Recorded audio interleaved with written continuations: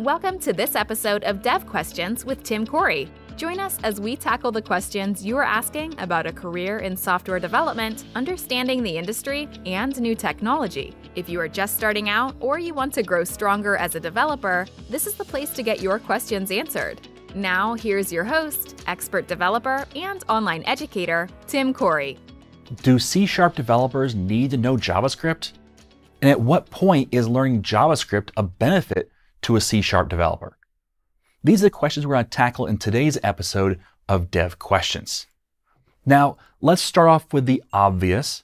It depends. Okay, so it depends when you learn JavaScript or even if you learn JavaScript. But let's start by dispelling some myths. Myth number one, if you know Blazor, you'll never need to know JavaScript.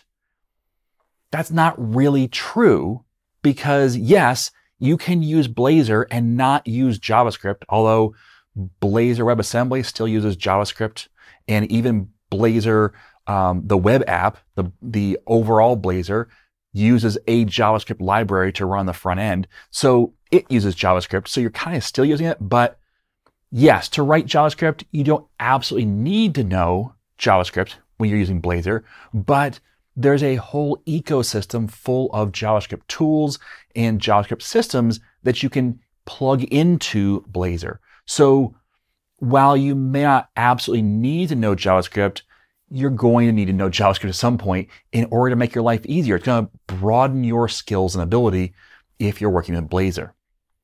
Myth number two, if you're a backend developer, you won't need to know JavaScript. Now, maybe you won't, but that's a big maybe, because as a backend developer, at some point, you'll probably end up working with front ends, even if it's to debug things or figure out why things aren't working correctly, or even to know how to relate to the people who are building the front end and know how to talk their language and know how to tell them what you're going to do and know what they're going to need from you.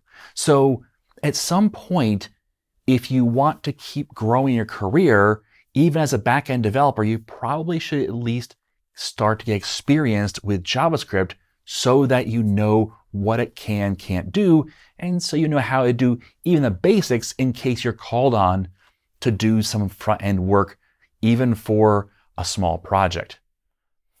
Myth number three, web user interfaces are always JavaScript. This is kind of the other side, right? So far we talked about how if you're a C# developer, there's times when you'll need to know JavaScript.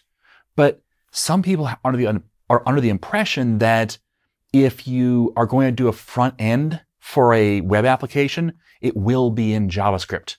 Meaning maybe it's JavaScript itself, like vanilla JavaScript, or maybe it's a framework like Angular, React, or Vue. That's the only way of doing things. That's a myth.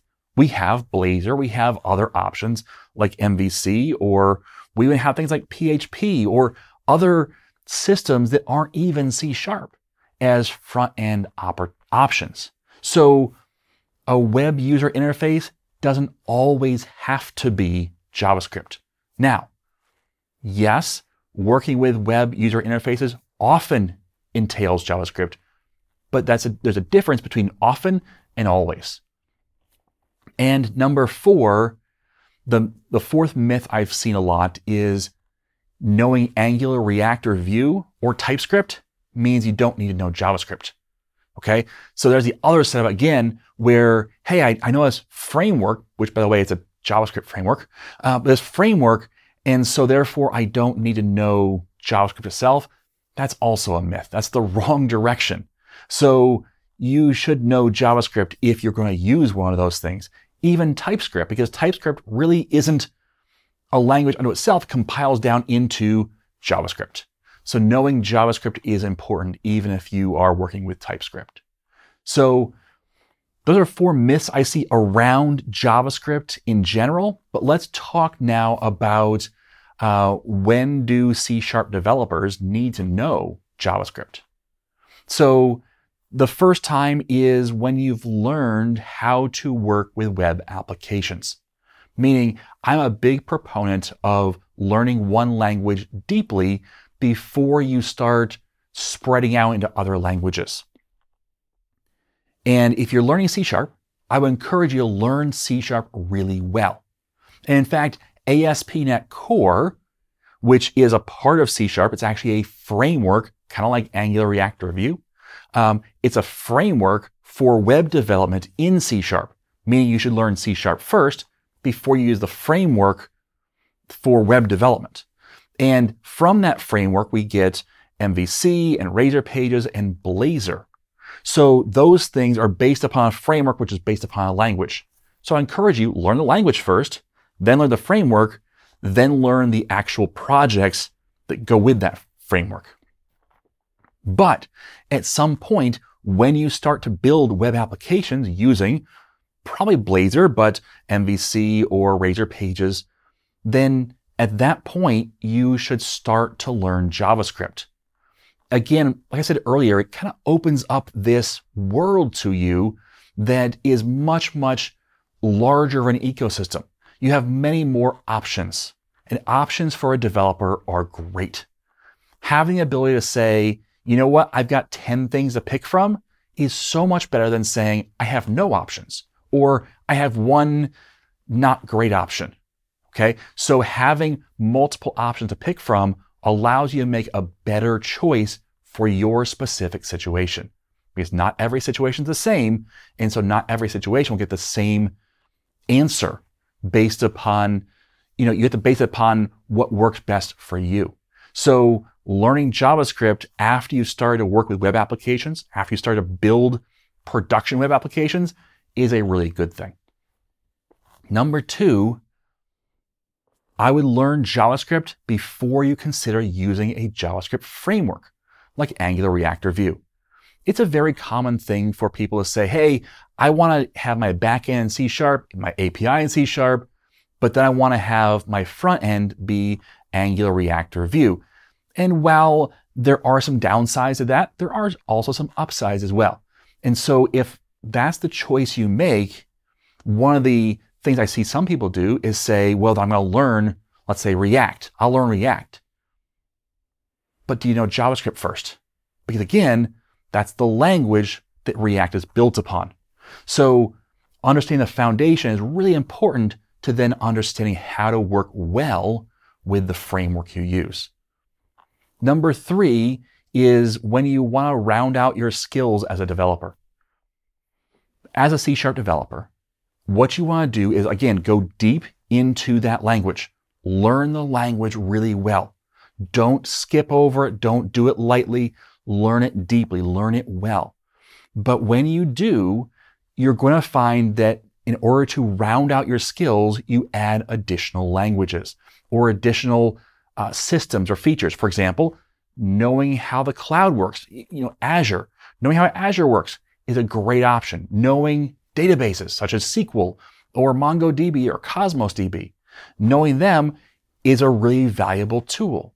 And so when it comes to the web, knowing HTML, and yes, more than probably just how to do divs, but knowing HTML5 in some depth, CSS, including CSS3 and all the latest changes in layout, and then JavaScript.